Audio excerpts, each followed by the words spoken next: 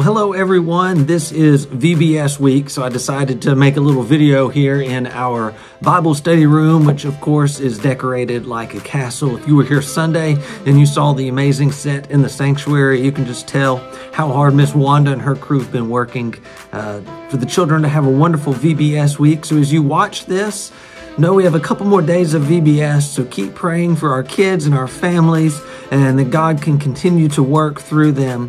Early Saturday morning, our team of 18 leaves to Guatemala, and so be praying for safe travels and for God's good work to continue, that we can have those front row seats of watching Him build His kingdom in Guatemala. And we can't wait to tell you all about that as we deliver shoes and we do VBS and women's ministry, and we'll be delivering chickens to the village of San Juan de Palima to help with food security there, and so other amazing work that we'll be excited to share with you when we return home. So this week, keep praying for VBS. Next week, be praying for our Guatemala mission team.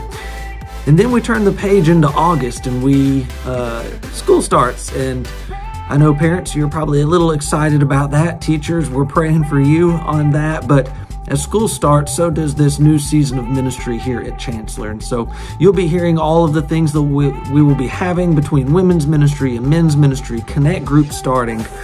We'll be going through this book, Creature of the Word, for Connect Group, and you'll be hearing more about that.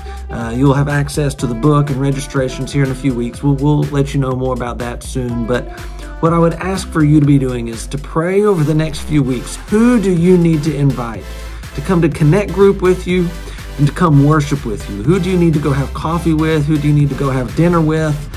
And bring them to church with you so that we can all worship together.